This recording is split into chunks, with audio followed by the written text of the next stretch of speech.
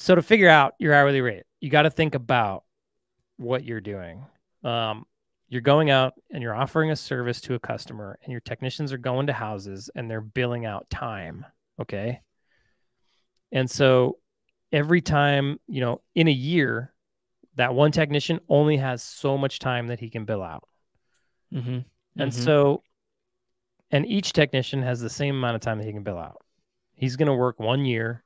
You're only Mm-hmm. going to work so many days. It comes out to about 2,000 hours a year that Mm-hmm. he's going to have available to bill to the customer. So then we also know that technicians don't bill out all of the hours that they work. I think Right. national average, they bill 50 to 60%.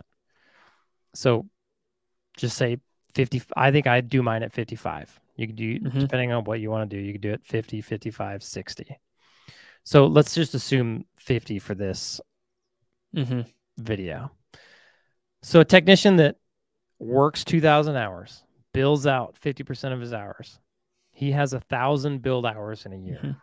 That means Mm-hmm. the customers paid him for 1,000 of his hours.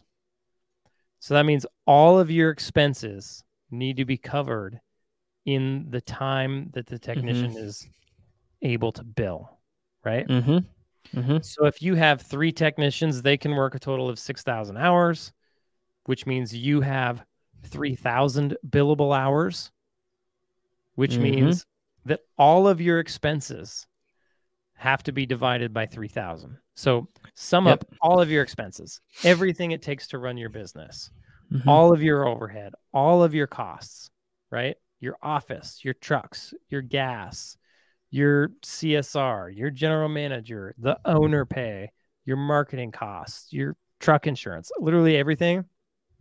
Pull it all into a spreadsheet, add it all up, and then divide it by 3,000. And that would Mm-hmm. be how much it costs you per billable hour to be at somebody's house. And it's Mm-hmm. probably more than most people are charging right now. Right. And so once you know that number, now you know, okay, these are all my expenses. This is my available billable hours. This is how much it costs me per billable hour. Then you can add profit margin in there. Mm-hmm. So then you can add in 30% profit margin. Mm-hmm. So you can take your cost per billable hour, divide it by 0.7, and that will give you your hourly rate that you need to be charging in order to maintain 30% profit margins. Mm-hmm.